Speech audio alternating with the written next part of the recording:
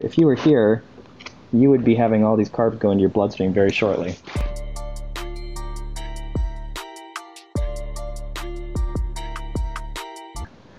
Welcome to Live at Loupe, everybody. Yo. Yo, what's up? Oh, I'm so excited.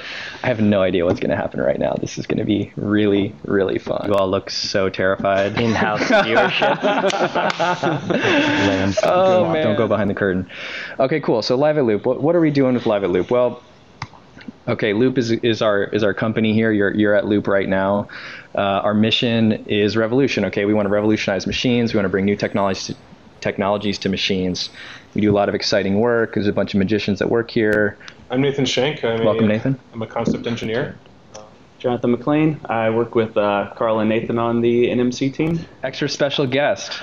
Derrick Stacey. So I work for B&R, so the track provider, as the product manager for it in North America. We do this process called new machine concept. Okay, you have this light bulb idea, you have this napkin sketch, and go from that, which is really interesting and inspiring, to something that actually could become real. That's what this first season of Live at Loupe is going to be about. What we're going to talk about today is a machine that we've been kind of kicking around. You know, one of the cool ideas about this is that packing machines like this field today, they tend to have a lot of fixed mechanical tooling. This machine can change between different product configurations in seconds without any changes in the hard tooling. If that's not revolutionary or you're not excited about that, well, you know, I don't know what to tell you. What are your questions and what comes to mind? What are you guys seeing?